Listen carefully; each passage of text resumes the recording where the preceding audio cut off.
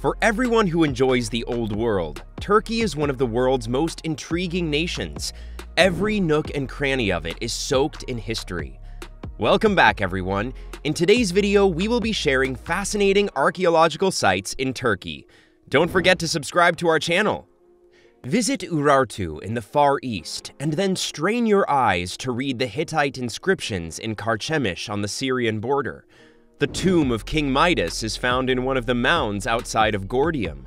You'll pass through ruins of old roadways, castles perched atop hillsides, old walled cities, temples, burial mounds, and pretty much everything else on your way to them. There is so much to see. Let's begin. Sardis. Greece and Persia came together in Sardis. After a voyage that Herodotus claims would take a pedestrian 3 months, the great royal road of the Persian Empire arrived here, near the edge of the Mediterranean. Sardis was destroyed by a group of Greeks that included Athenians during the Ionian uprising that launched the Persian Wars. Later, this city served as the capital of the Seleucid and Roman proconsulates. Even though the restorations from the archaeological discoveries are fairly forceful, they display the sumptuous bravado of Hellenistic Asia Minor. There are many beautiful mosaics. After extensive trips along the east coast, arriving in Sardis inland may be the most amazing experience because it gives you the first sense of entering a foreign nation, one with wide open spaces, brown hills, and lush floodplains. It was formerly known as Lydia and is now what we refer to as the first outpost of Anatolia.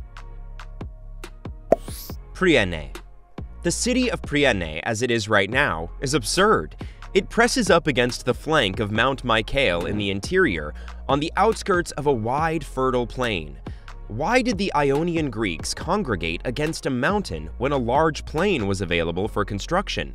What were they doing here?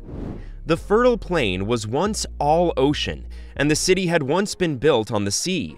Since the city's establishment, the Meander River has deposited enough silt to shift the shoreline more than 20 miles out to sea. Even during the Hellenistic period, Priene was a landlocked city. The city's ancient Bouleuterion appears to have been abandoned only recently, and the Archon's throne appears to be awaiting the outcome of the most recent election. The remains in this area are inland, wooded, and rural. They are rarely visited, yet they feature some of the nicest atmospheres of all of the Turkish archaeological sites. Miletus. One of the major ports in Ionia was Miletus, but like Priene, the city was abandoned as the harbor grew silty. Repeated earthquakes throughout the years demolished almost all the structures, leaving behind the archaeological site we see today, countless acres of strewn-about marble and limestone, and one incredible, unbreakable theater. The science and philosophy of the Milesians were renowned. It is a quiet spot since it is cut off from the seaborne tourism industry and the major interior routes. Myra. Although Myra is not well known, it is a fantastic location. The Lycian tombs carved into the cliffside are the main attractions. Although visitors cannot ascend the hill to see them, they are very worth seeing from below. Their appearance is a message from a bygone era because they come from a culture that blatantly accentuated and decorated mortality. There is a magnificent Roman theater in addition to the tombs. The most bizarre part is that a Santa Claus museum with his tomb is located here. Of course, St. Nicholas, a bishop in Myra, is Santa Claus. Here he was interred. His tomb was broken into, and his body was taken for artifacts. It sounds like a terrific way to traumatize your young children, or rather to properly educate them in true history, to take them to see Santa Claus's cenotaph. Aspendos. Some of the most spectacular structures from antiquity are stone theaters. The most amazing of all is likely the ancient theater at Aspendos.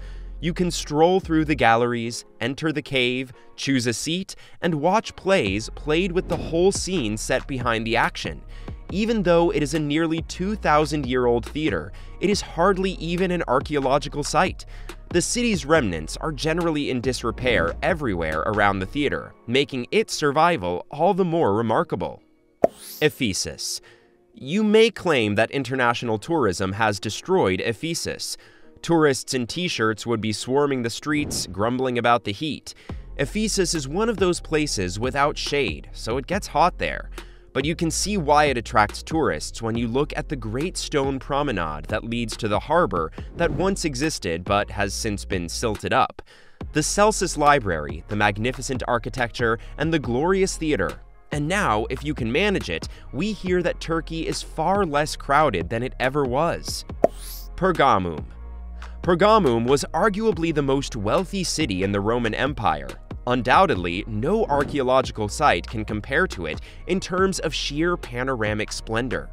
Its Acropolis, perched atop a towering granite platform and required its agora in addition to the one in the main city because it was so large, is surrounded by greatness. You'll discover how suitable the magnificent frieze from the Battle of the Gods and Giants original setting was, high on this Phrygian mountaintop, before it was hauled off and placed in the Pergamon Museum in Berlin. One of the most dramatic theaters in the world, it is carved directly into a steep hillside with a view of the setting sun. And while the Library of Alexandria receives most of the attention, we would be just as fortunate if the Library of Pergamum had been preserved, with its 200,000 scrolls.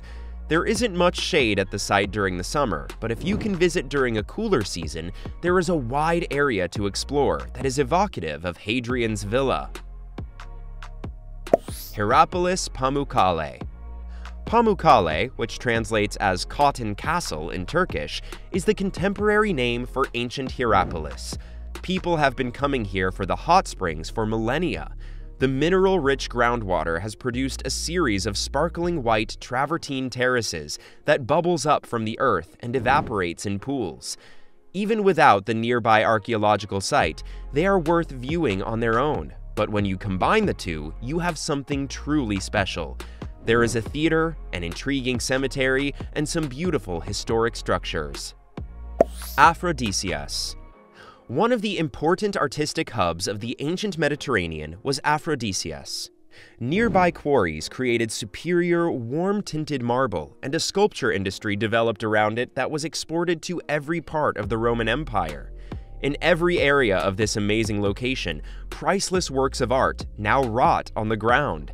It is more of an outdoor sculpture museum than an archaeological site. You name it, Aphrodisias has it. Well-preserved city walls, a stadium, temples, and they're all elaborately carved. The secret to visiting Aphrodisias is to spend the night there. A short distance from the remains in a secluded region of wheat fields and olive orchards, Gare is home to just a restaurant and 2 motels.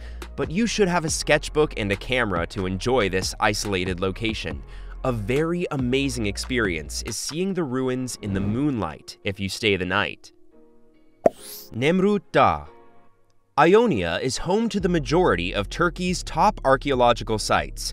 The nicest one is located in the interior, close to the Syrian border. A historic sanctuary known as Nemrut Dağ is located on a 7,000-foot hilltop in the Taurus Mountains. The structure is thought to be the creation of Antiochus I, monarch of the Commagene Kingdom, a Hellenistic client state during the Roman Empire. A huge tumulus of scree, more than 150 feet tall, has been artificially added to the mountainside to improve it. Massive 25-foot-tall statues of Antiochus and a group of gods are placed on twin platforms facing the rising and setting suns. The site appears to be the scene for an Ozymandias movie because the sculptures' heads have all fallen to the ground. It would help if you traveled more than an hour down a dirt road to reach the spot, and once there, you will see mountain after mountain reaching off into the distance. That is all for this video.